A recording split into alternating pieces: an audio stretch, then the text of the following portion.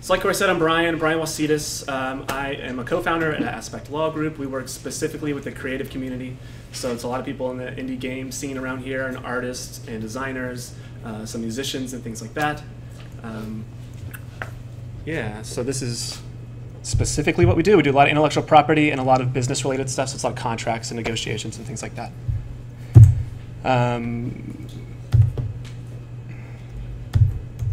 Corey, help me. Yeah. It's 2 screens. Here. This is the computer. How does this work? I think now you're good. You're good. Cool.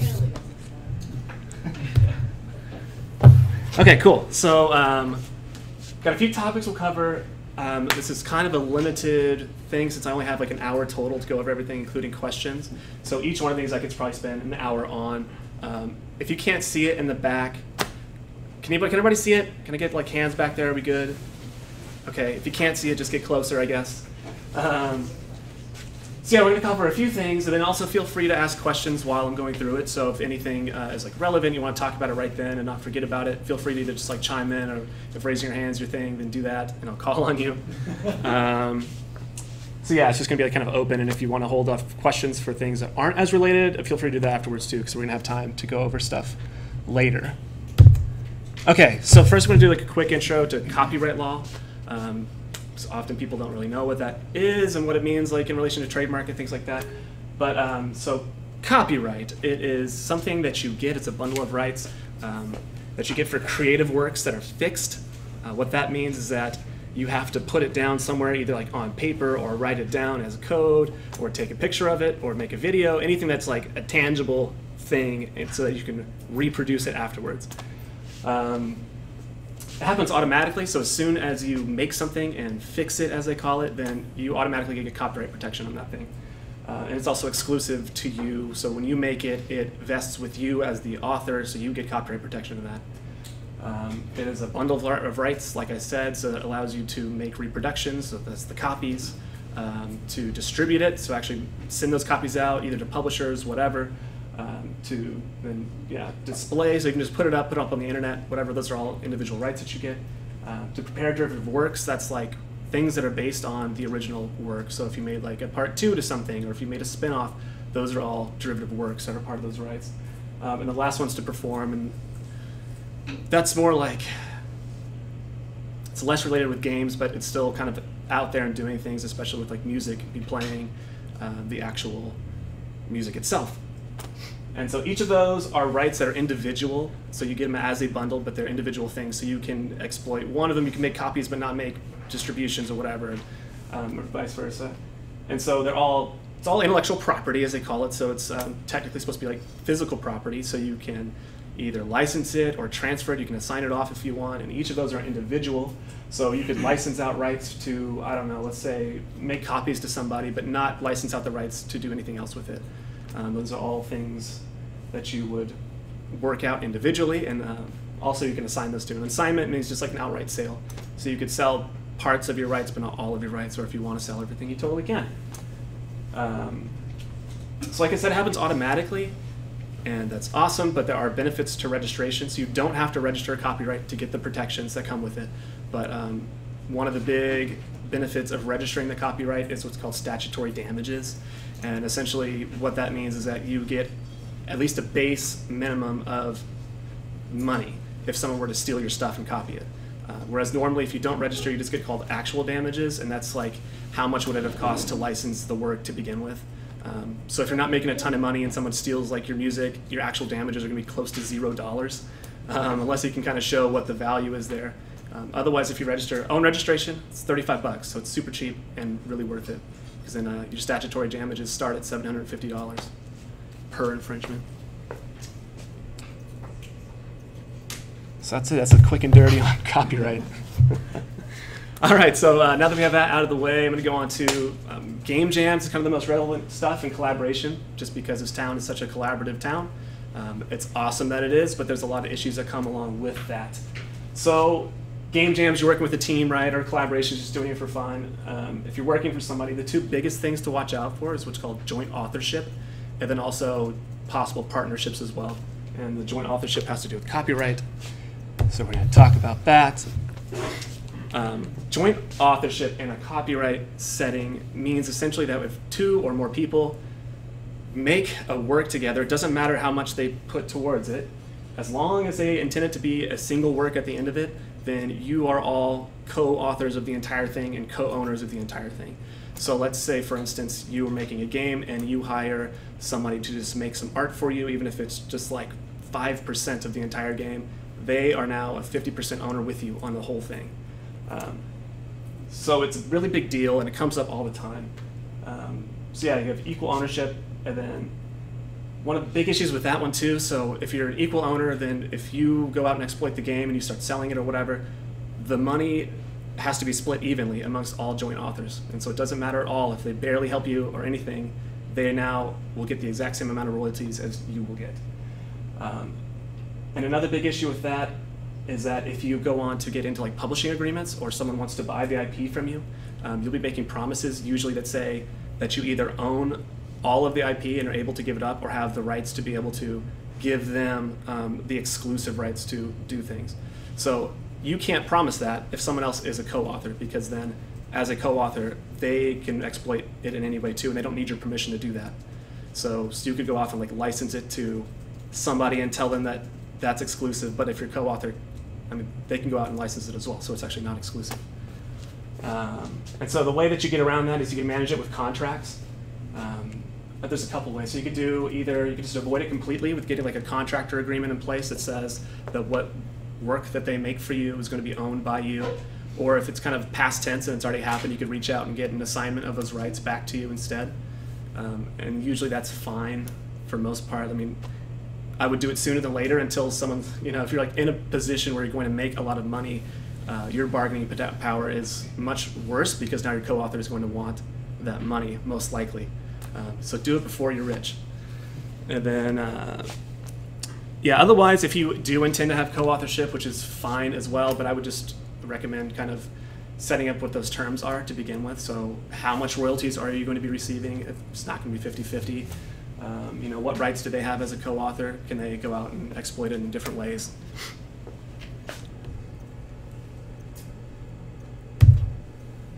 All right, so the second one that comes up too along the same lines is partnerships.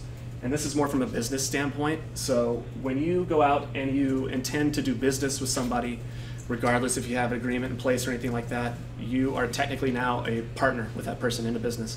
So you don't have to go out and get an LLC or get a corporation or something like that. You don't have to have a partnership agreement. You just are now in business with somebody. And the issues with that, there are many, but kind of the bigger ones, again, it's like ownership. Who's going to own the property at the end of it? If it is a partnership, then it's likely going to be jointly owned. One of the big issues too about a partnership, so if you don't have an LLC or corporation, which I'll talk about later, is personal liability. So what that means is it's personal and joint liability. That means is if you don't have a business structure in place, then you individually and your assets individually, like your bank account and stuff that you own, is going to be on the hook if you get sued. And not only that, but since it's jointly, that your assets are also on the hook if your business partner gets sued, because you are both liable for all of the business. Most of the time that's not going to happen unless you're taking out big debts or something like that, but if you were to make a game and you went out and someone sued you for copyright infringement, your personal assets are going to be on the hook for that. So that's a huge bummer. And the other one too is joint authority. So if you're in partnerships as well, that either of you can go out and contract on behalf of the business, and you don't need the other person's thumbs up to go do that. You can just go do it on your own. And so you're putting yourself out there for sure with those risks. What you can do to manage that is you can manage it through either contracts, like I said, to get agreements in place that say what happens and why, or you can form an actual business entity.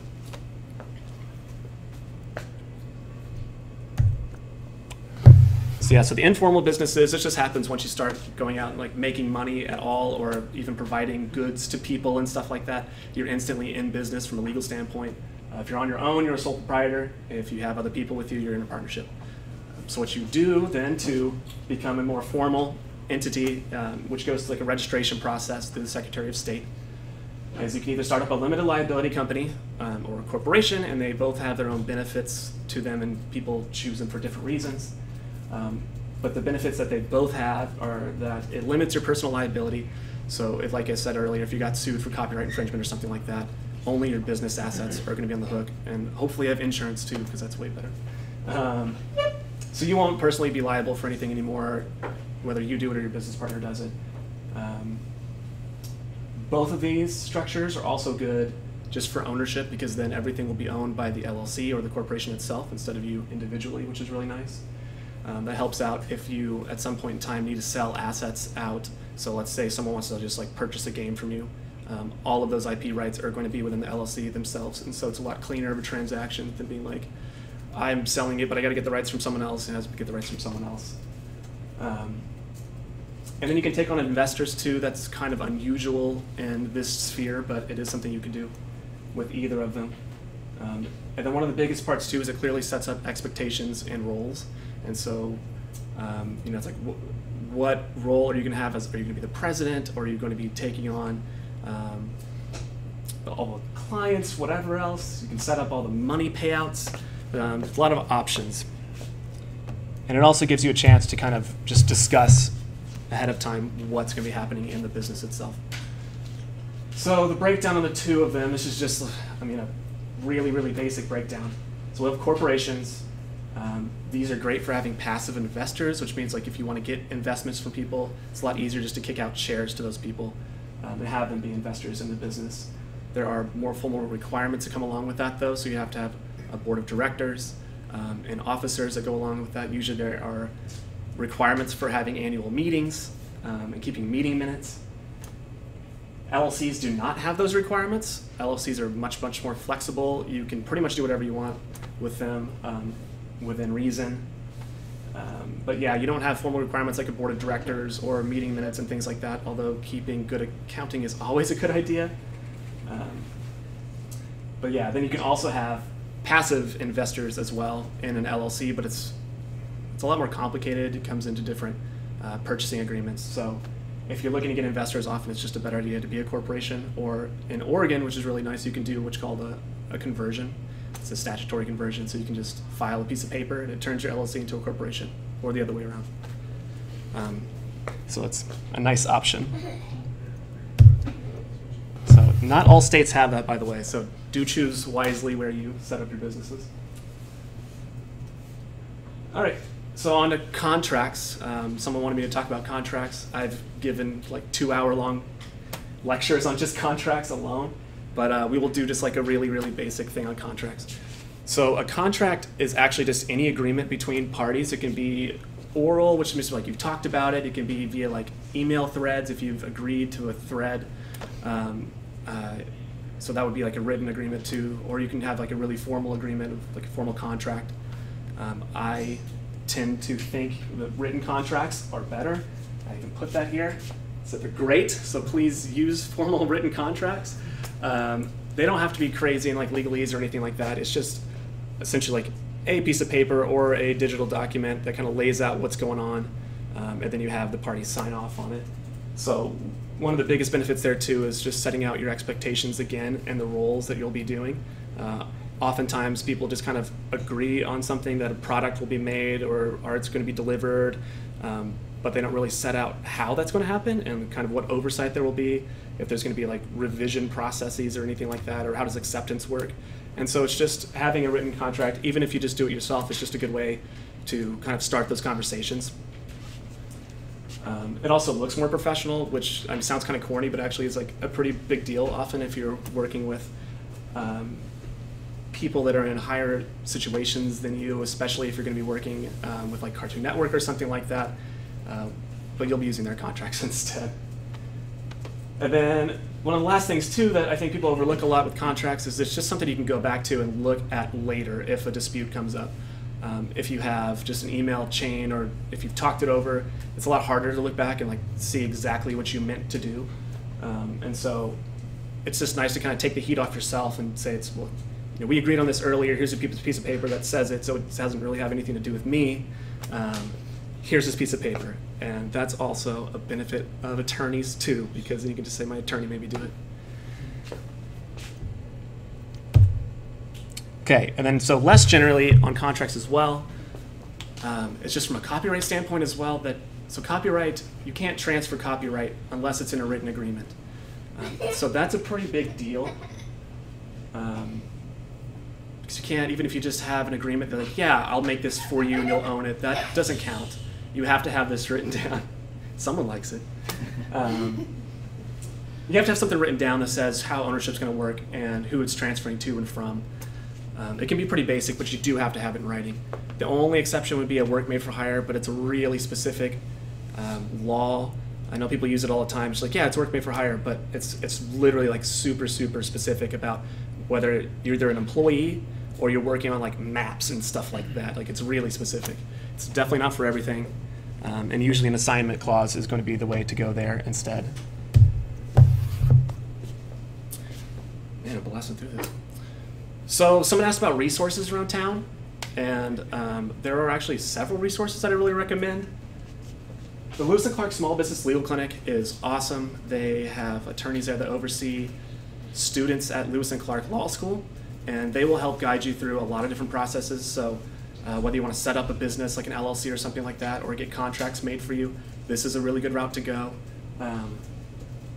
They do have a kind of income requirement and certain other things involved with it too, but if you are kind of working on a low budget, definitely check it out and just see if you can get in. They're really cool. And so with the Oregon Volunteer Lawyers for the Arts, that's more of a relatively new organization in town, but it is still also really cool, and you can go in and get a consultation for a really low price, and they can walk you through other issues too. I volunteer my time at both of these clinics, so you might see me. And then, actually, it's kind of overlooked, but other attorneys in town are always a good resource. I know it kind of seems daunting to like reach out, but for the most part, people like myself and a few other firms that are really pointed towards the creative community are in it because we love the community and we love what we do, and so it's not a burden for us to just meet up with you for coffee or something like that and talk it through. Or a lot of us don't have fees involved with a consultation, so you could come in and check something out. Just run it by us, and we're more than happy to steer you in the right direction than you fumbling around and trying to figure it out yourself or messing up. So feel free to reach out to myself or other attorneys in town. It's a fairly good bunch. And then other ones like contract generators, that comes up kind of frequently. I have mixed feelings about them. Some of them are definitely better than others.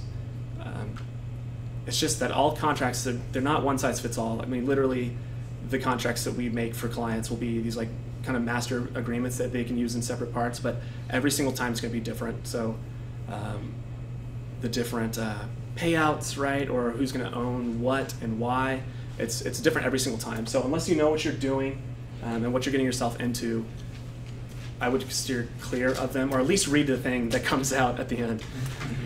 That's a good place to start too. And one of the better ones, I think, not legal advice, right, because I'm not going to tell you to go run out and use generators, but Freelancers Union has some really good resources, and I've been a fan of them for a while. So do check their stuff out.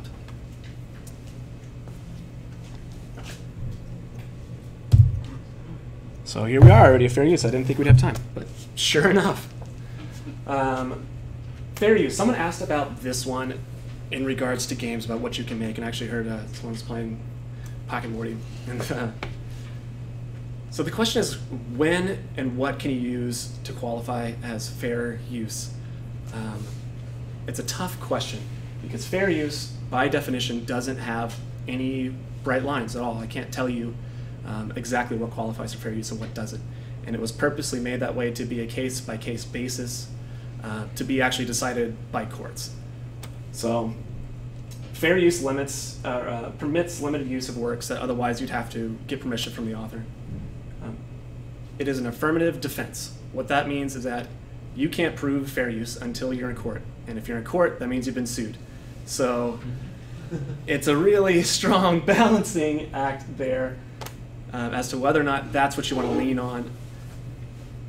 I mean, you can't get away with this. A lot of great artists that do it all the time, depending on your use, if you really go for it.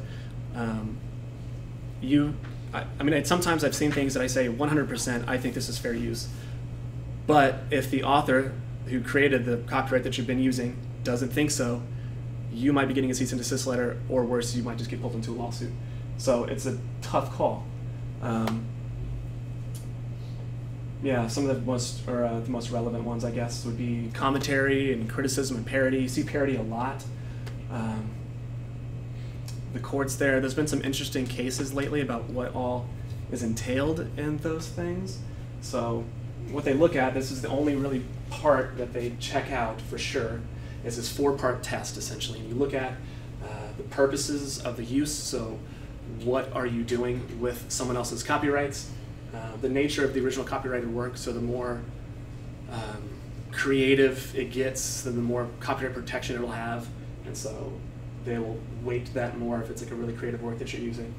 The amount that you use, so if you just use a small portion of it or a larger portion of it, and that also affects how you use it in yours as well. So there's definitely been fair use cases that came out positively for the person who used fair use, where they used 100% of someone's copyright, so an entire picture or like an entire poem. But it just really depends on how you're using it and what you're doing with the entire piece at the end of it. And then the effect on the market, which is essentially, by you doing this thing, are you hurting the other party? Do they lose out on money? Do they lose out on possible other things? Like maybe they were going to do something similar to you, make a parody of their own work. So that's another possible issue. And those are all just weighted by the judge. So the alternative, this is what I tend to recommend just because it's, from a liability standpoint, makes way more sense, is just go get a license. Depending on who it is, if it's a small artist, you will almost always be able to get a good license. Just reach out, like Twitter even or something like that, and ask them if it's okay to use this work. And like I said earlier, contracts can be whatever you want. So if you get a tweet back that says, yeah, go for it, cool. You now have a license to use that work. If it is a larger group, oftentimes they will have like an in-house licensing department. So Marvel has their own in-house licensing. I know Disney, Lucas as well, have their licensing departments, and you can reach out and give it a shot and see what happens. You won't always hear back, that's for sure. But it's still better than just going for, because something like Lucasfilms and Disney for sure are notorious for going after any sort of use on their copyrights, even if it's fair use. So it's a tough call. And it used to be that you could look at some things and say, yeah, all right, this is a parody because it talks about the original work, and that was kind of the line for a while. But then there's been some court cases recently that are talking about how it really doesn't have to be about the original work anymore. It's just how much you use it. And so these are all different courts coming up with their own ideas about where we are currently. So it's a hot mess. I would avoid it if you can. That's all I got. That was my 30-minute presentation.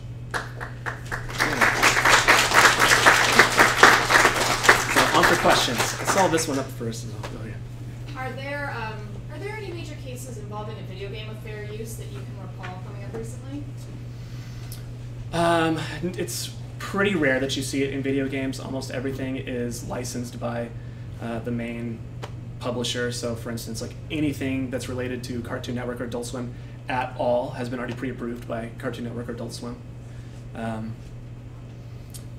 The most relevant things are just like the Let's Play YouTube videos where people are commenting on going through a game and just giving their opinions about it, how they feel about it.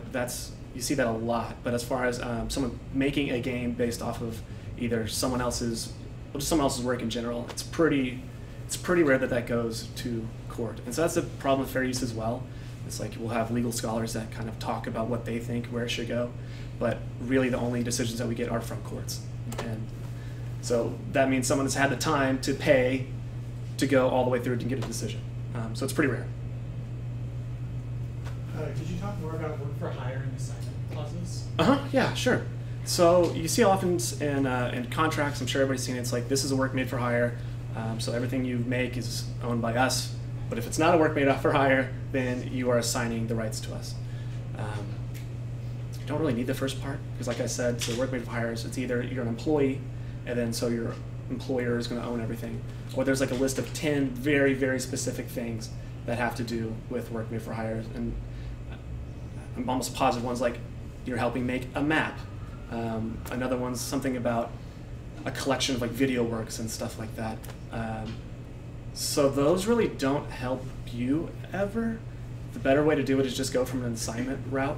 And so an assignment would just say that if you're hiring somebody, you just have them assign all their rights to you.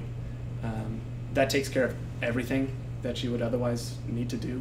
And you kind of bypass Works Made for Hire anyway. Works Made for Hire is kind of a fallback to where if you forgot to do these things, if you forgot to do like an assignment, that now you possibly have this other way to get the work. Does that make sense? Okay. Is that? Yeah. An assignment, that's like a 1 sentence, 1 to 2 sentence thing. I'm just saying, like, you own all the copyright for everything. Yeah, it'd be like, I'll write title and interest in the thing, you'll own that, yeah.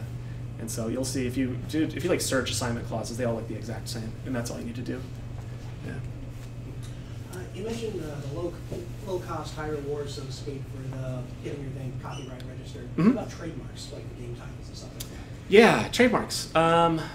They have a higher entry fee. So per class of goods and services, trademarks always go back to your use in relation to either the services or the goods. In a game context, it would be the game itself would be a good, or you could do like development services if you wanted to register your game dev studio. They start at $225 per class of goods and services. And so if you want to do like game software and something else that's not really related to game software, that's going to be 2 filing fees essentially. So it'd be $550, right, or $500. Now I'm messing that up. It's real bad. It's $450. I absolutely recommend getting a copyright, registered no matter what you're doing. You're going commercial or something. But if you're going to get something on Steam through Greenlight, would you absolutely recommend getting a trademark before? It is a conversation you have to have about economics and the foreseeable future. I mean, if there's something that you really, really care about, and you don't care if it's going to make 0 money. Someone else has to care. Say it again? Sorry. And someone else has to care enough to take it? Or try Yeah, to. I guess. I mean, if you care about a project, you should lock down everything that you possibly can. Own that outright, and then, I mean, that gives you all the protections that you would need. But it's not 100% necessary. It's not 100% necessary. When you start using a trademark to begin with, you start gaining what's called common law rights, and so that's protection in the places that you use. So if you start selling out to different states, then you'll start getting protection in those states. I'll come back to you afterwards, unless it's relevant right now. Okay, so you don't have to have your hand up.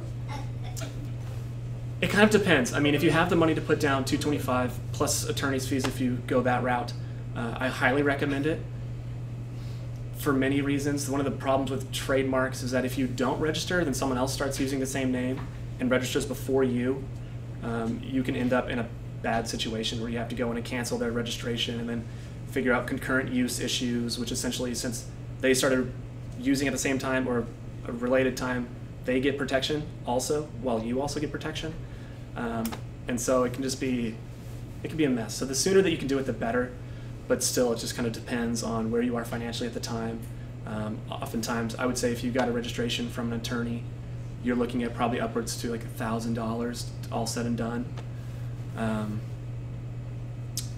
And so if that money can be better spent on business development or marketing, right, then that makes more sense.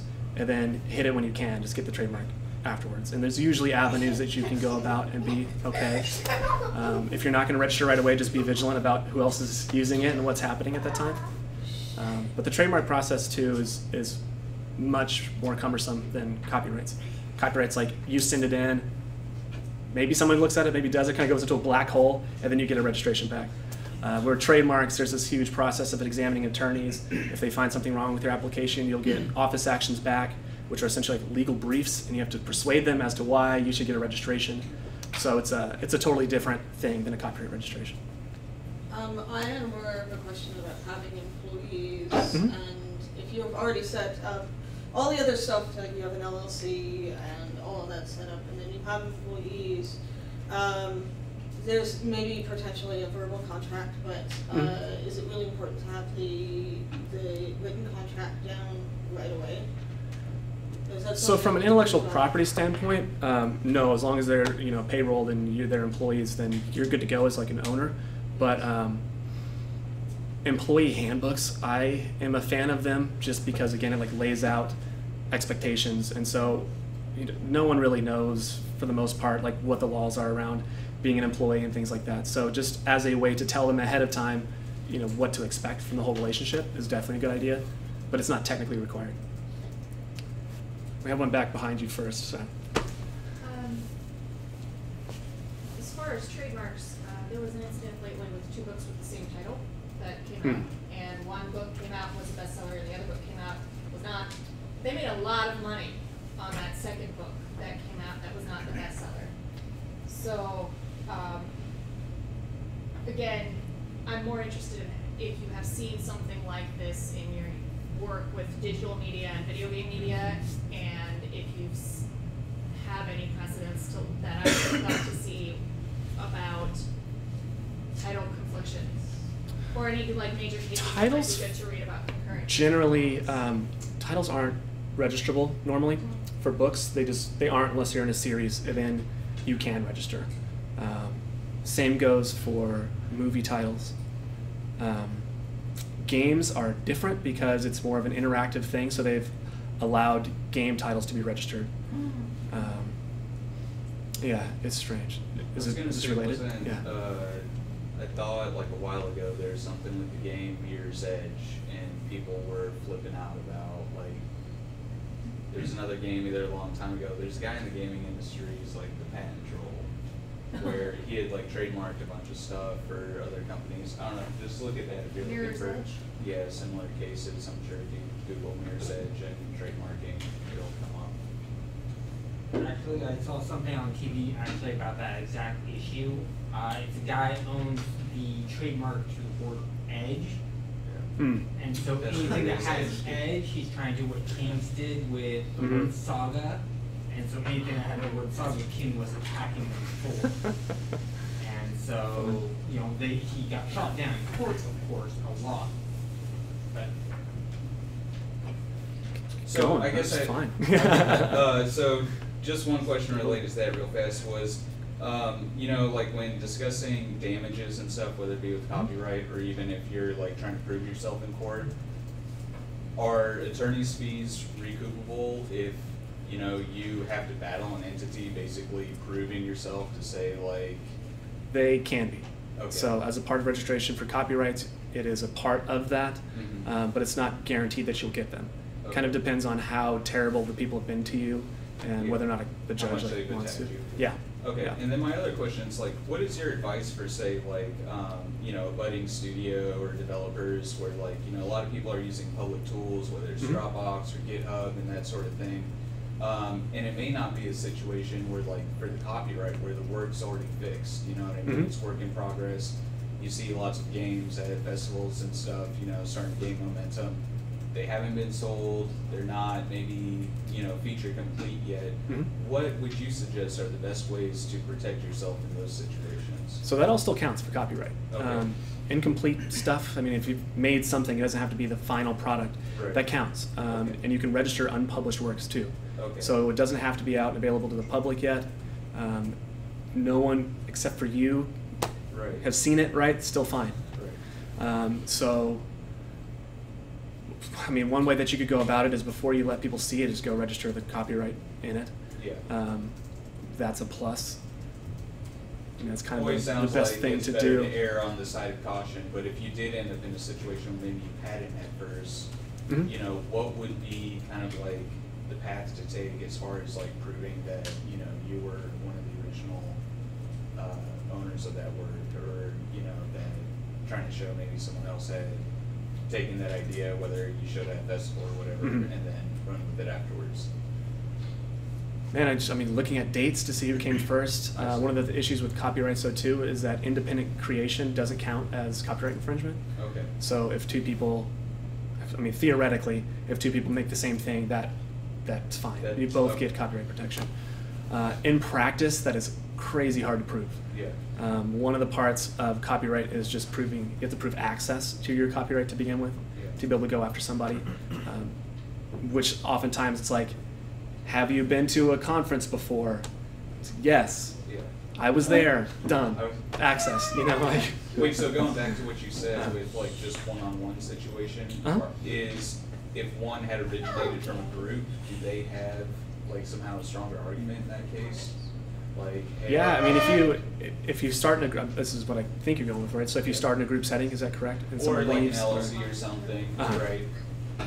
And if they were the ones that say ran off with an idea or something like that, you as a sole person have a more uphill battle to fight in that case, or no? So if you, what can you run by the situation? Like, let's say I'm a single person working on a game, which you said, doesn't necessarily qualify in that case for being copywritten, correct? Oh, you're good. Okay. Yeah. All right. I guess I missed the part where it went to the one-on-one situation. Like if two people had, you're saying if they had originated the idea, they had never known each other, or? So if people, so you're talking about independent creation? Yeah. Yeah, I mean, they can't know each other or have seen each Okay, other's work. okay. It has to be like purely independent, and then it'll be I see. individual I copyrights. misinterpreted independent Yeah. as a sole person vice. Ah, gotcha. These things Yeah, yeah, yeah. happen No, no. in two Yeah. completely different No. space times or whatever. Yeah, as an individual, you're totally fine with copyrights. Thank you. Are LLCs only statewide or federal? Is there different? Yeah, so all business entities, corporations, and LLCs are state entities. From a tax standpoint, that's all federal stuff, and they don't really care what state you're from as long as you're are one of those entities. So yeah, I mean, when you are setting up an LLC, you're setting up an Oregon like LLC, or you can set up wherever you want. I tend to think that setting them up where you live makes more sense unless you have some really compelling reason to pay taxes in different states and things like that. So. What's also, the benefit of like a business ID number or BIN? So a BIN is something that you need to get if you need employees and things like that. Usually the process is you would start an LLC, you would get a registration number for that. Then you would get a tax identification number, usually it's an EIN, and that's for the federal stuff, all the federal taxes. And those are really the only two parts you need. If you're working in Portland, then you should also register with the city of Portland for their business tax. And then BINs are when you start getting employees and some other specific payroll stuff. I saw something over here.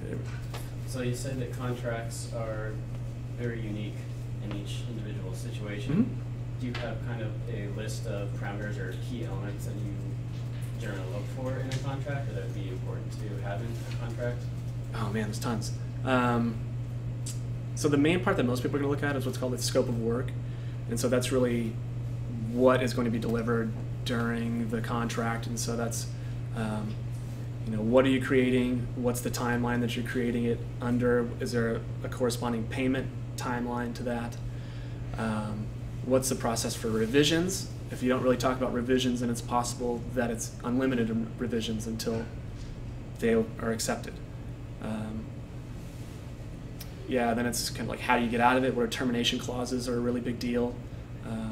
Oftentimes if someone's hiring you, they'll have awesome termination clauses and you'll have none. So you're essentially like looped in until they're satisfied with everything. What happens if you don't get paid on time? Suspension of performance, I'm a big fan of. That can just be like, you haven't paid me or you haven't delivered something in time. What? Am I good? Oh. Yeah, you have like You got a little bit? 10 minutes? Okay. Yeah. So if you don't get paid, can you stop performing until you get paid? Those are big. Assignments of rights, right? So who's going to own what at the end of it? Often I've seen assignments clauses that are like insane when they weren't supposed to be that way. Always read your contracts because, way over 50% of the time, the conversation that people are having is totally different than the contract they end up receiving. I'm serious, especially if you're working with like a bigger company that's hiring you. They have to go through probably like 10 different people until they get you a contract. And so I can guarantee you that no one's read that thing yet. So your first draft's gonna be like terrible, so make sure you read that thing. And, yeah. So if you are participating in a game jam that has a specific theme that the event organizer says off the bat, like we want to use this theme, and the group makes a game off of that actually seems like it could be pretty successful, and they go on to try to make it a money-making project, does the event organizer get part of that copyright since it was part of their theme? Yeah, interesting. We're gonna be rich, Will. First, I would check the terms of the game jam to begin with. So if it's a bigger kind of like nation or worldwide event, they'll often have terms of service linked in on the ticketing, and that, I mean, yeah, they could be the owners of it, or maybe they'll be licensees or something like that. But if that's not a part of it, and it's just like people meet up for a casual jam and there's a theme to it, just ideas aren't copyrightable to begin with, and so you should be fine just working off that. If it gets like really specific about the theme, then there's an argument that it's, you know, a joint authorship possibly. But if it's just like a basic theme, then that's not really a protectable thing to begin with. Yeah. You've gone already, so I gotta. Yes. Yeah. About like clones, say you make a simple game, Mhm. someone clones it, like patch app is like notorious for doing that. Mhm. Even though like they never worked on you for it, you know, they you never see your code, they just look at your game, it's like, hey, make do the same thing and make it flash. Is there a way to protect yourself against that? Ah, man, market a ton and just tell everybody that you're better. So clones, if the internet didn't hear, one of the big issues with clones is that copyright doesn't protect like basic ideas and basic game mechanics either.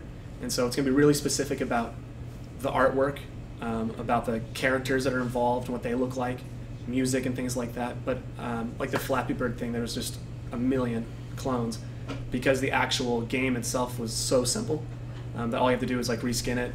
I mean, you just have to change the program a little bit too, because that's also protected.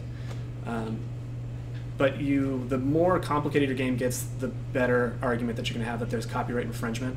But if it's really basic, then the basic elements probably are not going to be protectable to begin with. Is that good? Way back there. Going off of that question then, can you talk about copyright and code? Uh-huh. Yeah. So same principle, I guess. We haven't talked about functionality, though.